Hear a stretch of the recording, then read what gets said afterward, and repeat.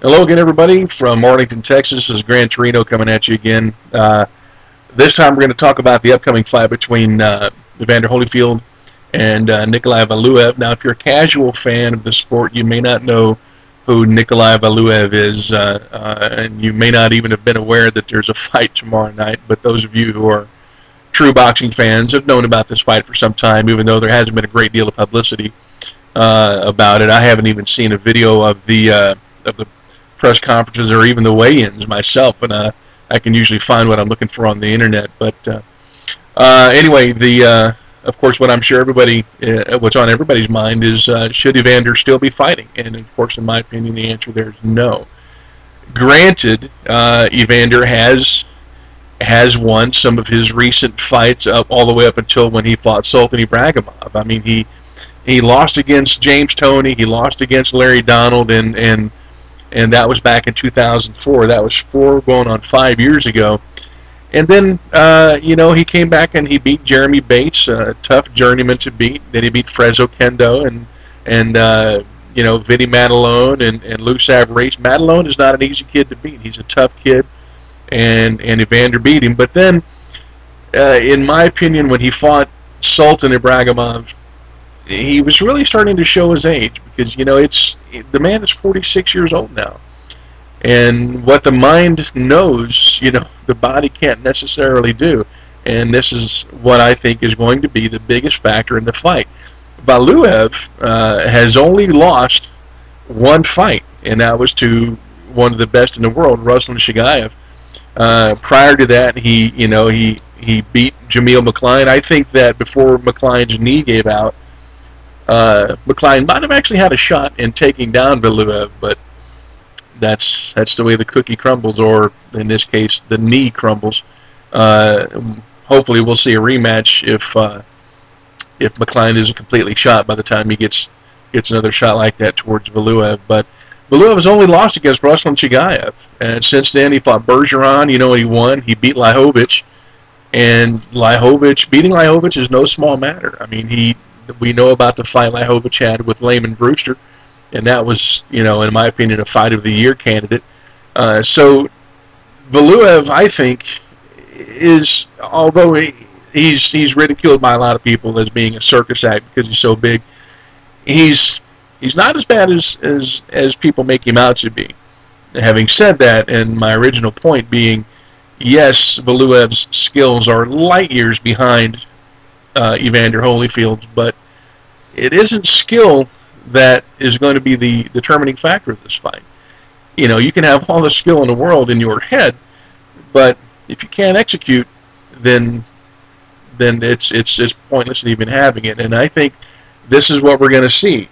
Valuev is going on a decade younger than Holyfield. Evander's 46. I believe Valuev is only 36. He may be younger than that. He might be 33 or 34, somewhere in that category. I don't have his age in front of me, but I know that he's around about a decade younger. That, in addition to Valuev's sheer power, it's not that he's a super powerful puncher. That he's got speed and power and trajectory all perfected. He's just such a huge individual that, hell, if he jabs you, he's going to knock you across the ring. I don't know if anybody saw the fight when he fought Orlin Norris or Clifford Etienne. Hell, he knocked these guys over with with jabs. So this is what I think is going to happen. Evander he's going to know what he has to do. And a younger Evander would have been able to do what he's got to do. But this Evander isn't going to be able to do what he's got to do. And having said that, I think that what we're going to see, and I give props to my fiance, she called it right on the money. I think this is what's going to happen. She's predicting a Valuev TKO. And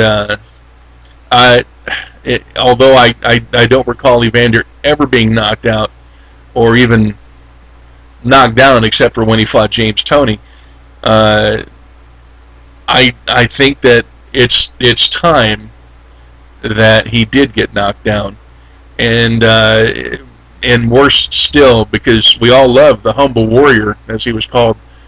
I think we're going to see Valuev put a beating on Evander Holyfield, and it's going to be long and it's going to be drawn out.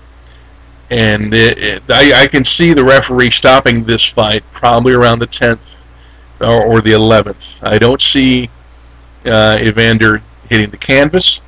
I don't see him doing a Sam Peter and refusing to get out of his chair.